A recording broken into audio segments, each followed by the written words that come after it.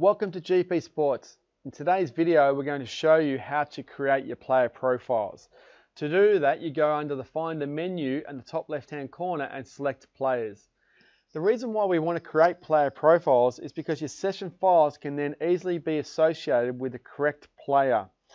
And then it's easy to apply consistent information to analyze your session data. So to create a player, it's quite a simple process. You select Insert Player, and you can see a new row has appeared here. I then fill in the data.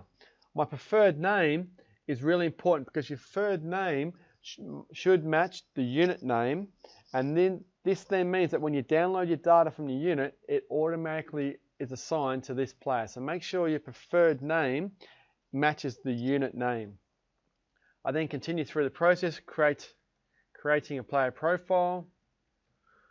Date of birth you can change. Now position is important as well because position can be used for filtering of your reports. Generally, we recommend that you use only 4 positions in a team. So it might be your forwards, your backs, your midfielders, goalkeepers, or whatever the case may be, depending on your sport. Another important thing to include is your weight. So your weight is important because this is used in your metabolic load calculation.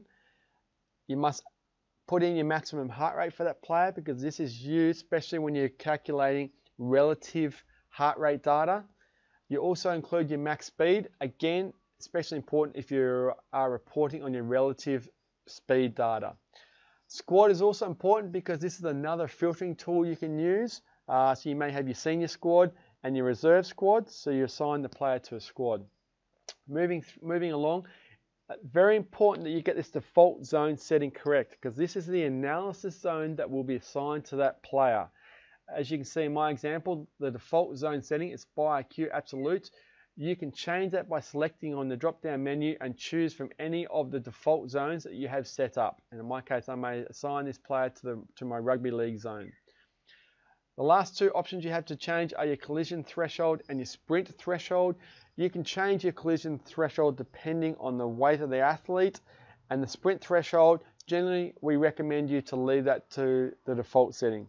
Once you are happy with the settings you've given for your player, simply select Save Changes, and that player is now added to your team player profile.